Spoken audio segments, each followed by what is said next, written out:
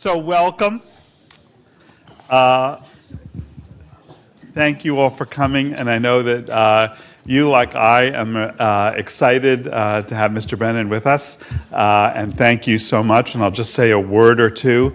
I am really thrilled that Director Brennan has agreed to join us and to work with our Center on National Security really for the next 2 years, and to help bring his perspective after 4 decades in government working on national intelligence, principally at the Central Intelligence Agency, where he served as director from 2013 to 2017, but also at the White House in a variety of positions, to bring your perspective, your wisdom, knowledge, and expertise to us here at Fordham, and of course to broader audiences as well. This evening there's a major program with David Ignatius of the Washington Post, a conversation between Director Brennan and David Ignatius here in this very room, probably in similar seats even. But let me just one more point on by way of introduction. John Brennan is a graduate of Fordham College, class of 1977, and has a lifelong devotion and attachment to our university that I think makes it extra special, and that attachment and devotion and your commitment to public service and serving our nation is truly special and a fantastic combination. I also want to thank you, Karen, for your leadership of the center and for making all of this possible and bringing together all the moving parts. We have here basically the Fordham faculty and then students in 2 classes, Karen's class and Catherine Powell's class as well. I'm going to get out of the way. Thank you. So first, let's just follow up a little bit on why you are. I don't know.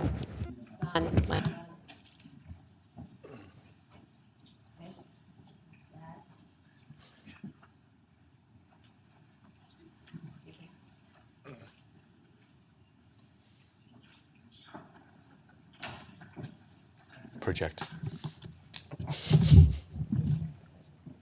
Okay, so I want to just start with why actually you are at Fordham. I know what you've said. You've said, that Fordham gave you your start and you're indebted, but what was it that Fordham did that you tie so directly to who you become in the world? Well, I benefited greatly from the education I received at Fordham. It got me interested in the Middle East. I went in my junior year over to the American University in Cairo. It was because of a pamphlet that Professor Entelis had brought into my class in comparative politics in my sophomore year. But I think more fundamentally, the classes that I remember probably most vividly from Fordham were my philosophy and theology classes. That really made me think about who I am and was, and where we fit in life, and just the evolution of mankind. And I was mentioning in one of the class that I just was at that there were a lot of times in my government career, particularly over the last 8 years when I served at the White House and at CIA, when I went down to my bookshelf in my basement and pulled out some of my old philosophy books from Fordham and to reread aspects of just war theory and other things as I agonized over a number of policies and decisions that I had to make. And I felt that experience at Fordham at a very formative time of my life was crucial in making me who I am today. And I just really feel a special affinity to Fordham because it was an impressionable time. I was just emerging from teenagerhood, and I had thought about going to law school. Fordham Law School was one of the ones that I had considered, but then decided that I was going to pursue a doctorate in government and Middle Eastern studies, which is why I went down to the University of Texas, where I'm also a non-resident scholar. I believe very strongly in giving back to the institutions that helped prepare me for my professional career. So the various Ivy League schools that have made overtures to me, I said thanks but no thanks. If you didn't want me when I was young, you're not going to have me now. And I was up at Harvard a couple of years ago when I spoke to the law school up there and a lot of students, and I I said I really wanted to meet all the students who are getting a good education in law, despite the fact that they couldn't get into Fordham Law School. So that went over really well at Harvard. But I do feel nothing. And when I gave the commencement address back in 2012, I received an honorary degree. It was very, very special to me. So, Fordham means something to me. Well, welcome. Thank you. I want to just talk a little bit, because we have so many students here, about your decision to go to Egypt. Was that a trend then? I mean, we have another fellow who spent time at the American University in Cairo, Larry Wright. It was a transformative, for him, and it set him on the course of his life, which he's still, reaping the benefits of that. What possessed you to go to Egypt, first of all? And I know you said, was it just happenstance? And once you got there, what struck you? What was it that held you? Well, I already had wanderlust in me. I was a commuter student from northern New Jersey, and so taking the bus and 2 trains up to Fordham Road, an hour and a half each way, it sort of got a little bit old. And it was happenstance that I happened to be in that class in sophomore year when Professor Entelis brought that in. But in the summer of my freshman year, I went over to Indonesia. My cousin was the Food for Peace officer for AIDA at the time, the embassy. And so I talked Professor Entelis into allowing me to do a tutorial on oil and politics in Indonesia. So I was out there for 2.5 months, interviewed a lot of Indonesian officials and the folks at the embassy. I motorcycled across Java, went to Bali, really enjoyed that, and I realized the world is a really, really big place. This is obviously, quite obvious. And New York, as big as it was just a part of a larger global stage. So I really wanted to experience other parts of the world, and that's why when I had the opportunity to go to Cairo, I sold some of my toys and decided to go over there. Some of my classmates were going to Paris and Madrid and Rome and other places, and I went to Cairo. I had really no familiarity with the Middle East at the time, but when I was over there, I took Arabic. I played on the university basketball team. I lived with an Egyptian student for a part of the time I was there, and just really enjoyed the interaction with people from other areas. There were a lot of folks at AUC that year that had been going to AUB in Beirut, American University in Beirut. In fact, I was initially going to go to Beirut, but 75, 76 was the height of the Civil War, and AUB was closed down that year. And so a lot of Palestinian students and others that were going to AUB went to Cairo. And I got to befriend a lot of individuals from the Gulf, from Jordan, Palestine, Egypt, and others. And so I really enjoyed my interaction with them. And so when I came back here, I had already invested some time in the Middle East. I had some Arabic, and that's when I went to Texas and took additional Arabic, and I then joined the agency in 1980. Which brings us to the present day. Quickly, yes. 1980 to present day. Okay. Yeah, no problem. So let's talk a little bit about what everybody's here to, I think, hear about, which is how you're thinking these days about the world at large, this world at large that you said is a large world. To me, it feels like a small world, where everything's just interconnected in a way that you just keep running into the same folks. And I wanted you to address the fact that in New York, and I think in a lot of this country, for so many years, we were fixated on the problem of non-state actors and on the issue of having a government that was reinventing itself to think about how to deal with non-state actors. And now we have both non-state actors and state actors. And I guess my question is, are there challenges ahead internally? Forget about what else is out there in the world. Do we have to reconfigure things again, or are things in place for dealing with both these levels or different kinds of threats? Well, I think any type of stasis is a recipe for failure.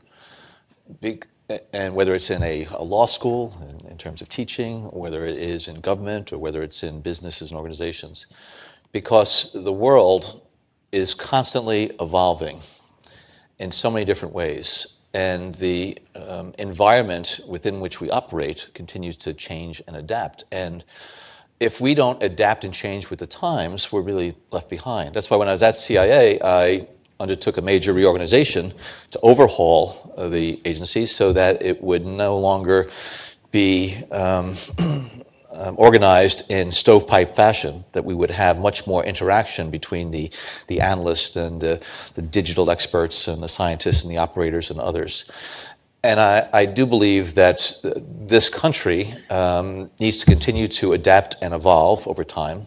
One of the concerns I have is that the openness of the United States and Western democracies really allows those who want to do us harm or do things to advantage them and disadvantage us have tremendous opportunity to take full advantage of our laws and our system and environment here.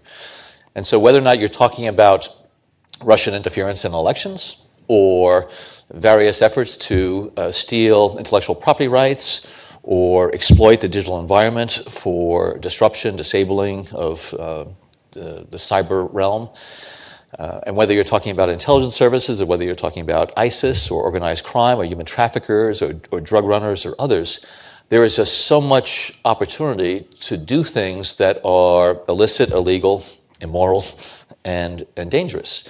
And so therefore I think our government and governments, so I'm talking federal, state, local, and others, need to be in a mindset of constant adaptation, which requires a constant effort to understand what's changing and how it's changing. And one of the things that I think is a challenge, and I was mentioned again in this class we just had, is how our government officials, as well as business leaders, are going to engineer the system so it maximizes the capabilities that exist within it. And that's why I'm a strong advocate of systems engineering. Again, I'm a liberal arts major, but I am a wannabe architect and engineer. I want to understand how things fit together, both in terms of physically, processes, but also relationships between things. And I think our government in the 21st century, right now in 2017, really needs to be thinking about how we're going to evolve a lot of our departmental practices, policies, and capabilities to operate within the 21st century highly technical environment when a lot of the structures, the practices, processes, as well as legal foundations were developed in the 20th century with 20th century technologies and systems in mind. And I just see the trend of this evolutionary process accelerating in terms of every day there's a new app or there's a new technological wonder that is changing not just our ability to interact with one another, communicate, but even how the political environment is being shaped. A decade ago, who thought that 140 characters meant anything? Or 280 characters. Now it is, and things are happening so quickly, it's very difficult for those who have responsibility for managing, handling, optimizing that to keep up. And that's why I was very strong advocate at CIA to make sure people from different parts of our organization with particular expertise served rotations in other parts of the organization, but also other parts of the government, so they had a better sense of how they fit together in that broader ecosystem. That's where I think the systems engineering, systems design is so important. And so when I think about the challenges that we're facing on the digital front, on the terrorist front, non-state actors, state actors, mentioned earlier about the increasing collaboration that we're seeing between state actors, whether it be the Russias, Chinas, North Koreas, and those cyber entities that they're collaborating now in a way to obfuscate the state actors' role and involvement, but also take advantage of tremendous sophisticated capabilities among non-state actors. So again, we're continuing to evolve as a society, as a world, and that's where, again, where I talk about people who aspire and rise to positions of great authority in terms of governance really need to have as strong an appreciation as possible about these issues and their interrelationship. And if you deal only transactionally with one issue, when indeed what you do has much broader effect, you can do great damage. All of a sudden, you think you're doing something that's going to turn that light out over there, and so you pull a wire, and all of a sudden, all the lights on this side of the room go out. Well, you need to understand the relationship and the second and third order effects. And so that's why I think what I'd like to be able to do for the next decade or two, I want to be able to better understand a lot of these interrelationships and how the government needs to operate in this fast-paced 21st century environment. One of the many recommendations I made when I was in government that was ignored was that I thought that there needed to be a stand-up of an independent commission on cyber, something akin to the Manhattan Project, that would allow the technologists, engineers, officials, futurists, you name it, to be able to get together and think about what do we need to do as a country, as a globe, to be able to ensure that that digital environment is going to be an environment mostly for good and try to protect it against its misuse. Because I do believe that the public sector and the private sector really need to have an unprecedented relationship and collaboration, given that the internet is 85% owned and operated by the private sector. How is the government going to be able to operate in there? So there's just so much when I look in the future and how rapidly changing the world is, that simple portrayals of the challenges and simple-minded solutions really, I think, do a great injustice, if not pose great risks for our future. Do you think there's any country that's doing this better? And by this, I mean, there are smaller countries, so it's easier for some countries, but there's any country that seems to have evolved its governance better than we have in terms of the quick pace and the new challenges of the century? One of the ones that I've been most impressed with in terms of their evolution over the last several decades, and there are flaws, and I'll talk about the flaws in a moment, but Singapore is really a fascinating place. Part of it is because of the vision of Lee Kuan Yew, that he recognized that if Singapore was going to thrive in the future as a nation's city-state, certain things need to happen. And I think he had a good sense of where Singapore fit in the larger ecosystem, and the things that he wanted to make sure were going to be supported. And the leadership of the Singapore government, from the Prime Minister, Deputy Prime Minister, and Defense Minister, Foreign Ministers, I've met and interacted with them all, very impressive group of folks. Now, there are certain things that the Singaporean government has done as far as suppressing some freedoms of speech, particularly, and I raised with them the concerns that the U.S. government had about what they were doing on the LGBT front. And it just shows that even a country as small and as limited, as capable as that, still has a lot of those social, cultural, religious tensions that it needs to manage. But I am very impressed with them. Part of the challenge of the U.S. government, not only is that we're so big and unwieldy in many respects, we also have global responsibilities that no other country has in the world. And so not only do we need to manage the changes within our own country and society, but also we're trying to continue to interact with different parts of the world. And let's say over the last 8 months, as I've interacted with a lot of people and a lot of foreigners, there is great concern among a lot of our traditional allies and partners that the mantra now of, America first means America first, second, and third, and that we're going to be flexing our muscles in a manner that always advantages us. And given that we are the big 3,000-pound gorilla, that we're not going to take into account the needs and aspirations of others that the United States always was thought to be a proponent of. And so the relationship, particularly among the Europeans, the transatlantic alliance that has been really the foundation for U.S. and, in fact, global security issues for many years, they feel as though this has been shaken because of a number of things that have been coming out from this administration, questioning NATO and other things, and really wondering whether or not the United States is going to pursue economic, trade, political objectives that are in the interests of the current administration but not maybe in a more a global manner. I think one of the things that one of the countries people associate your knowledge about is Saudi Arabia, which you have a deep history of knowledge about. And there's a lot of different stories you read about Saudis in the press these days, where they're headed. Women maybe have the right to drive now.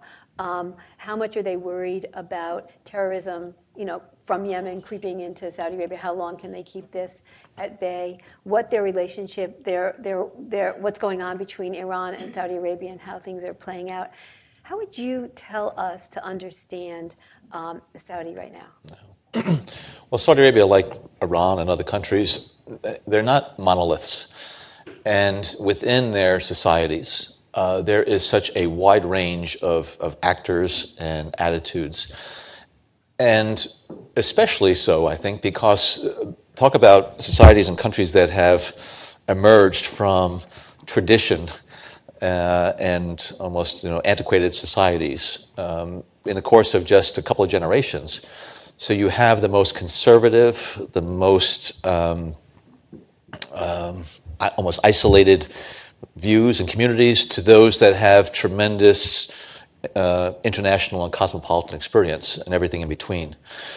And that's what the Saudi government has been wrestling more and more with right now, is how do you balance modernity and tradition and have these social changes such as women given the right to drive when you still have a very strong religious establishment that is part of the undergirding of the Al Saud monarchy, and do it in a manner that's not going to be socially disruptive and potentially also dangerous, because you're going to have the reaction from those very extremist and conservative elements.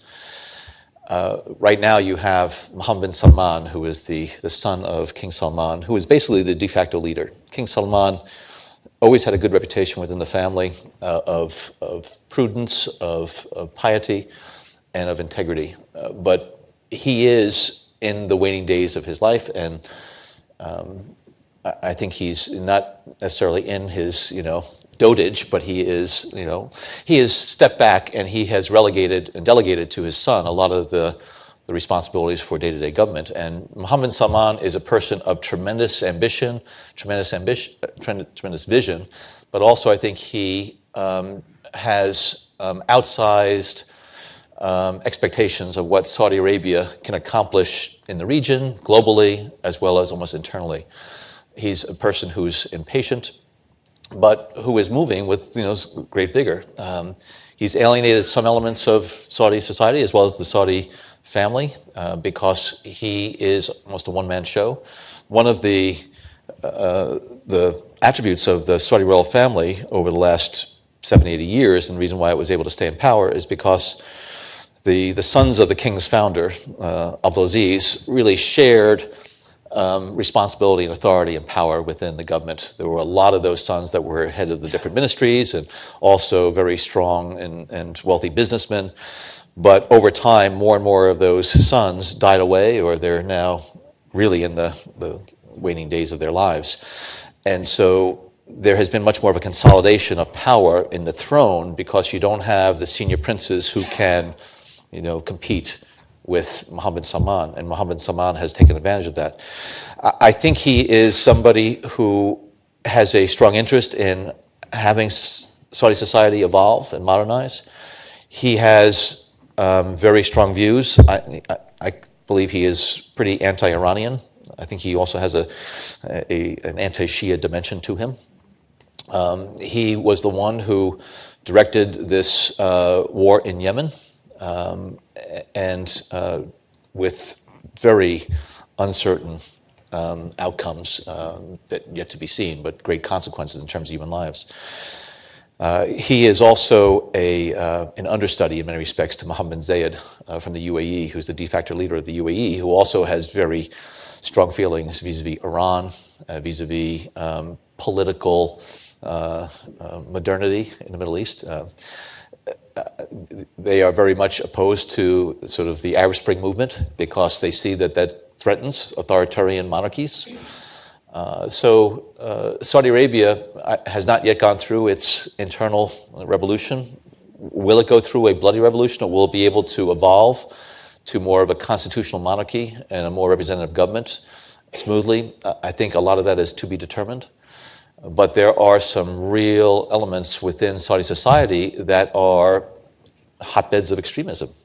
Wahhabism has fueled a lot of the extremist and terrorist organizations worldwide, and that's why it's somewhat ironic that the Saudis are pointing fingers at the Qataris for supporting these terrorist groups. They both share blame in this area. The Qataris have been more, I think, responsible for providing support to some of the organizations that are on the extremist end of the spectrum, like in Syria. The Saudis are more responsible for providing resource and support to a lot of those organizations that have a religious component to it, but are being exploited and used by extremist and terrorist organizations. And also the Saudis have been responsible for putting out a lot of the religious instructors and ulama in different parts of the world that really are quite conservative in their approach and tend to be aligned with extremist elements. So right now, like the Philippines and Indonesia. Yeah, it's one of the things that, talk about Southeast Asia, the Malaysians and the Singaporeans are concerned that a lot of these instructors that are being sent out from Saudi Arabia fall on the extremist side of the spectrum, which is causing a problem for them because they cannot say, well, you're not going to support the ability of these religious institutions to teach, the young Singaporeans or others, but yet it's the type of instruction that is going on that tends to concern them. Interesting. One of the countries in Europe said that there could be no more Saudi imams, but they would instead pay. The Saudis had to take their money back and they would pay. They would replace the money, one of the governments. It's like France or something like that, recently. I'm going to ask one more question and then turn it over to you guys. And of course, the question is Russia. Play this out for us. Where is it headed? I mean, if you had to, I said to somebody, a Russian expert the other day, so are we in a new Cold War? And the person said to me, not flippantly, it's a hot war. Where is this going to end? No, it's not a hot war, but there are certainly tensions in the relationship. I am a proponent of trying to have an improvement in the relationship between Moscow and Washington. I think it's critically important. Tried to do it during the Obama administration, the reset, but there were a number of things that happened. The Russian illegals case, as well as the invasion and annexation of Crimea and Ukraine and other types of things. So I do believe that there are a lot of obstacles to the improvement in the relationship. And when I look at Mr. Putin, I think Mr. Putin recognizes that he needs to be able to take advantage of opportunities that exist on the world stage today. Because if you look at the Russian prospectus, from a demographic standpoint, from an economic standpoint, brain drain, loss of entrepreneurial talent, lack of diversity in the economy, they need to do some things and to overhaul their system. But he's loath to do that because that would then put him and his system at risk. And so I think he's going to continue to exploit and take advantage of the openness of Western societies to be able to shape politics and politicians. That's why for many years the Russians have been very active in the European political theater, getting media outlets to put forth their propaganda and bankrolling some of the politicians and political parties that are advocates of the Russian point of view.